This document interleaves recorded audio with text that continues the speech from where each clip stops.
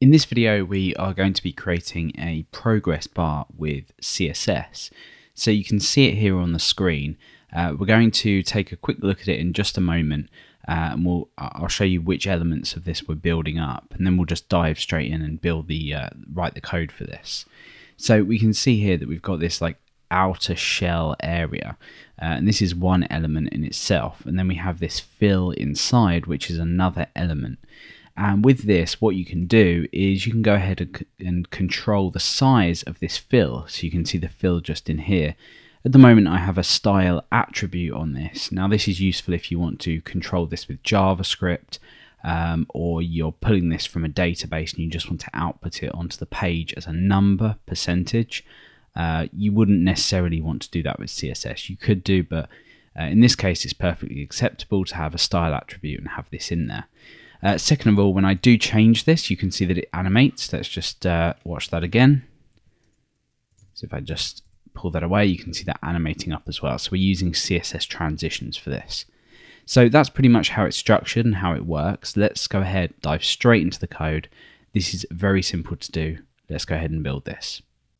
So we're going to start out with a blank document here. If you don't already have this, go ahead and write it out. And we also have a style sheet linked in here. This is just called app.css, and it's living in this CSS directory. So we're going to be writing all of our styles in there.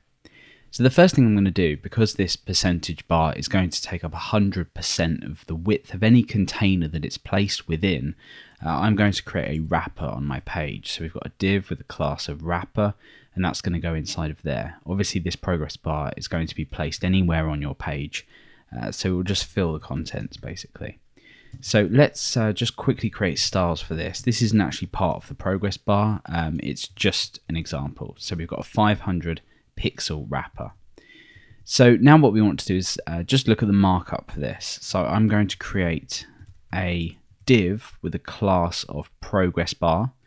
And then inside of here, I'm going to create a span with a class of progress bar fill. So progress bar fill.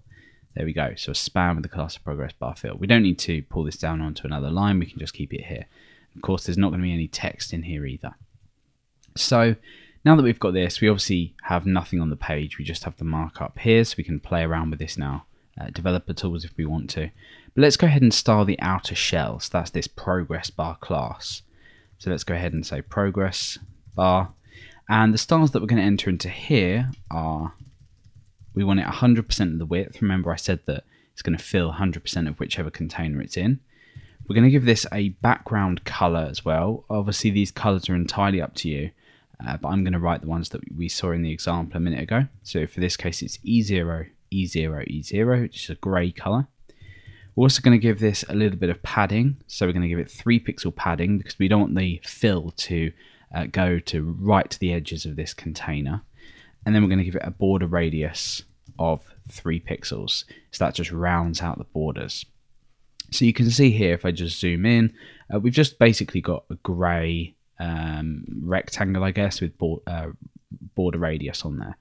But we can do a little bit better than this. So we're going to add a box shadow. That's going to give it a nice shadow in there, make it look inset, and just adds to the effect of this. Of course, you don't have to do this if you're going for a more flat look. So we're going to have a box shadow. We're going to use inset here to say it's going to be an inset shadow. We're going to say 0 pixels on the x-axis, 1 pixel on the y-axis, and we're going to have a 3 pixel spread. That's just how much this shadow spreads out. And then we need to choose a shadow color. In this case, I'm going to use the RGBA function. So it's red, green, and blue, and then an alpha channel as well. All this allows us to do is say 0, 0, 0 for black and then 0.2 for the alpha channel. So we have some opacity here.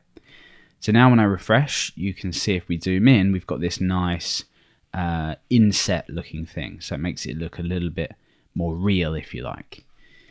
So we're now going to focus on this progress bar fill span. Now the reason I've created this as a span is because it's not a real element. We want the progress bar to act as sort of a real element on the page, and the span is just not really that relevant. So we've chose a span. You can give this an element type of div if you really want to. So let's say progress bar fill.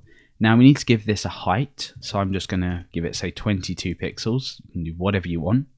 Let's give this a background color as well. I'm going to give this a background color of 659 CEF, which is the same as cornflower blue. It's quite a nice blue color, so we can already check out how this is looking. Well, we can't actually see it at the moment. The reason being is that we don't have a display of block on this. So display block, that's just because it's a span element. So when I refresh here, you can see this has filled the entire container by default because we don't have a predefined width on it. So what we could do is, to start with, we could always give this a width of 0, so it's always at the start.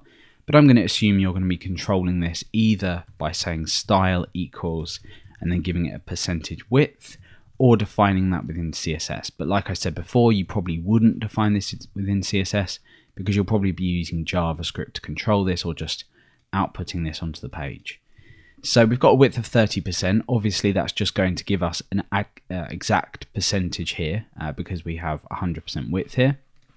But now let's take a look at just adding to this. So we'll say border radius of 3 pixels to match the outside border radius. So that just rounds off the edges a little bit more, so it looks a little bit nicer.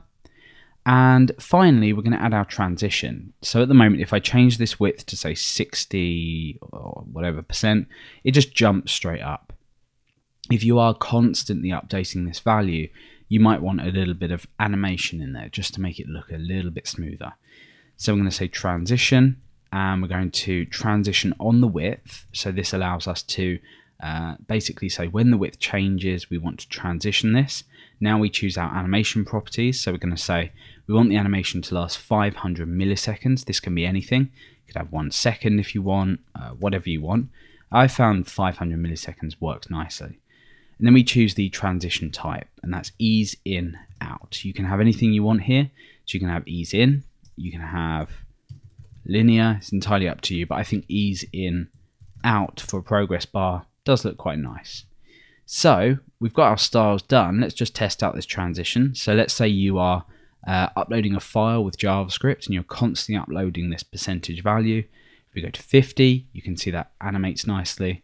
If we go all the way to 100, we now have a nice animated progress bar with CSS.